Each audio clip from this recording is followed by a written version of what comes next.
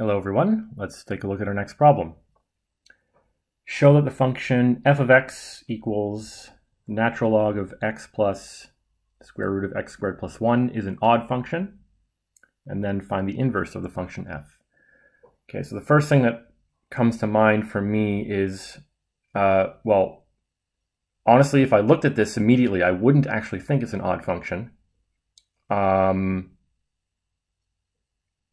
But given that we're asked to show that it is, I mean, the first thing is, the argument of the logarithm we have to make sure is positive.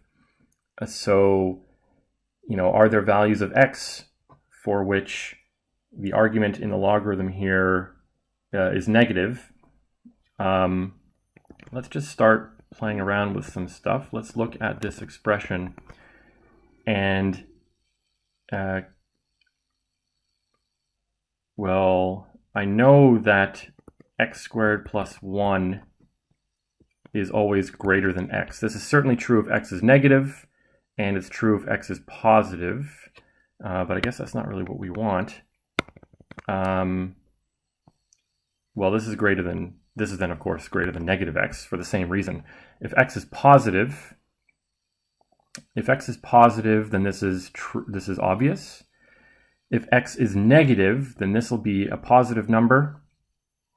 This will also be a positive number, but it'll be slightly larger than whatever positive number is over here, just by comparing, I've taken x squared.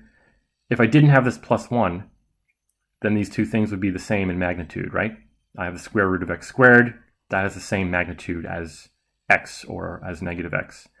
But given that I'm squaring it, then adding 1, then taking the square root, this thing has a slightly larger magnitude than what is over here. And so this equation is always true, which means the argument in the natural log, this expression, is always positive. Okay, so we don't have any problems with values of x for which our function is not defined. Let's write down exactly the function that we're looking at here.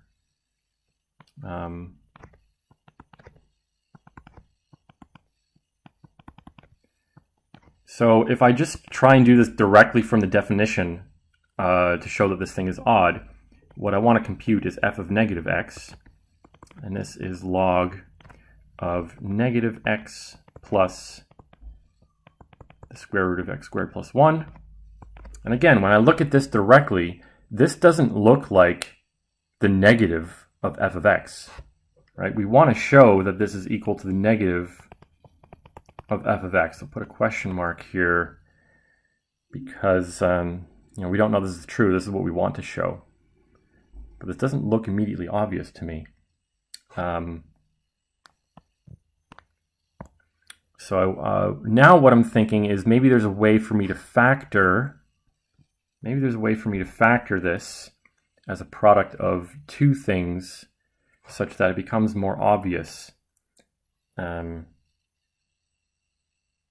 More obvious that this thing is, well, here's another thing I'm going to try. I'm going to multiply the inside of this thing by, no, if I multiply that by a negative, that won't work, that won't do anything. Maybe my mind will think of something if I write this, just rearrange it and do it a little bit of a different way, like that.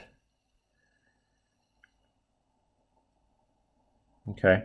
What I'm going to try is multiplying within the argument of the logarithm, multiplying by 1. But I'm going to multiply by 1 in a specific form. I'm going to multiply this by x squared plus 1 plus x divided by x squared plus 1 plus x, just to see what happens. Okay, so I'll have the logarithm. The numerator will become x squared plus 1 minus x squared divided by x squared plus 1 plus x, and I think this is going to end up giving us what we want. Okay, so The numerator now is just 1, and the denominator, this is what looks like the original argument to the logarithm function.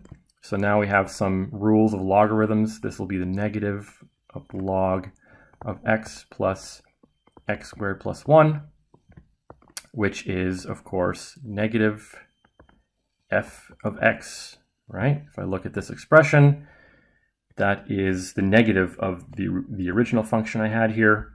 And so this chain of computations here is exactly the proof that this function f is odd. So the next thing we're asked to do is to find the inverse function of f. Okay, well, let's rewrite the function f here.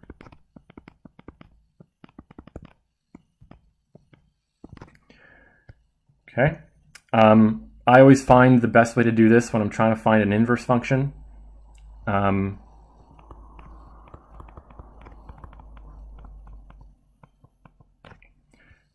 replace f itself with x, and I'll replace every occurrence of x over here with a y.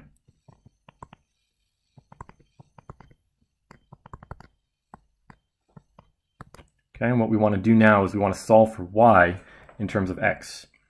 So I'm hoping that straightforward algebra will allow us to do this. So e to the x is equal to y plus y squared plus 1 under square root.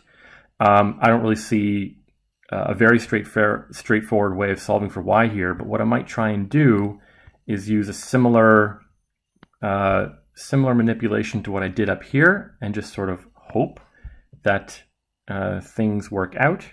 So I have e to the x is equal to y plus y squared plus 1, y minus this root of y squared plus 1. I think this is not going to work, but let's just carry it out for a little while and see what happens. So in the numerator, I should end up with just 1, right? Let's make sure. No, negative 1. And the denominator, y minus y squared plus 1. Yeah, that's not, this doesn't really help us in any way. I don't think.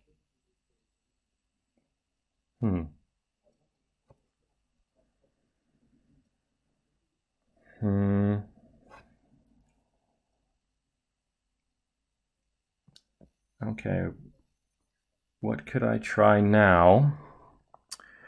Maybe I want to use the property that f is an odd function somehow. Maybe I want to, I know that if I have f and I have f of negative x, those two things add up to 0. Does that help us in any way?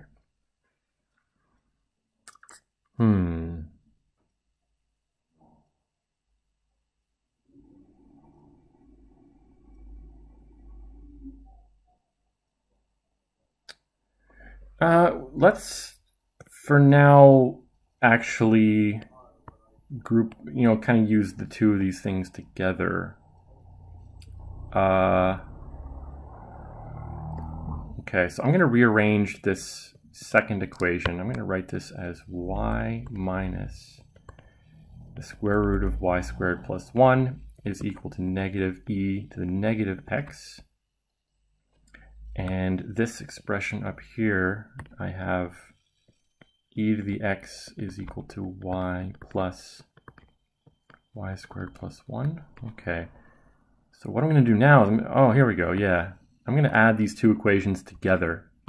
And this term, which is the one that I feel like is giving me problems, is going to cancel out. So if I add these together, I now have 2y is equal to e to the x minus e to the negative x. Yeah, okay, so y is equal to e to the x minus e to the negative x over 2. Cool. Yeah, fairly good problem. Required, in both parts of this problem, it required us to sort of just mess around, experiment with things. I really wasn't completely confident that this was going to work until I saw that the numerator turned into a 1. And yeah, I was, when I got to the point where I had this expression and this expression, I didn't immediately see that adding these together would cancel out the square root part of it. And I almost gave up and tried something different. But one more little experiment and we ended up getting what we wanted.